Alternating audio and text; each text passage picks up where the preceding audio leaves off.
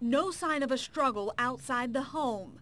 But inside, investigators say a jealous boyfriend opened fire on NFL star Antoine Odom. We're pursuing an attempted murder charge against the suspect.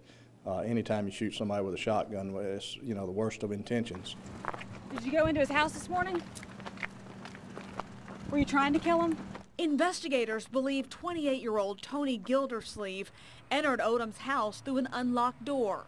Gildersleeve, armed with a shotgun, saw his girlfriend in Odom's bedroom, fired one shot hitting a wall, the second shot hitting Odom's right upper thigh. At that time, it appears Mr. Odom was able to wrestle and get the gun away from him, and then the intruder fled. Like I said, it's minor injury, flesh wound. He'll be fine.